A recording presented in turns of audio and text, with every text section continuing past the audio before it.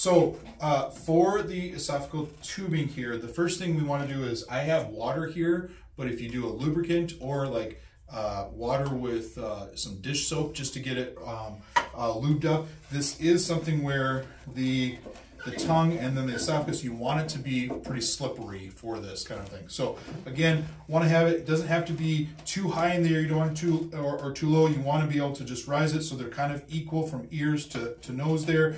And then as you go through, stick it on in. It is going to give you a little bit of a tough push, because that's the, again, the choking or the gag reflex that the animal may have.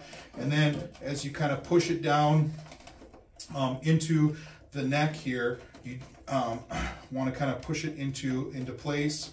And as you get it in there from that, now it's kind of, I don't want to say it's stuck, but it's in the position, and you just keep on pushing it down and pushing it into that position. Now, what you can see then from the inside here is, if I take this off, all right, and we have this in place here, you can see the tubing down here, and then here's the esophagus tubing. And so as I'm pushing it in here, I can actually feel down.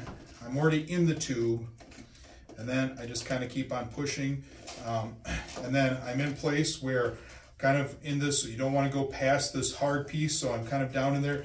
And then if you can see here, the tube is down into this already. You can see kind of where it comes all the way down here. So I'm in the correct spot, and I don't hear that, the ribbing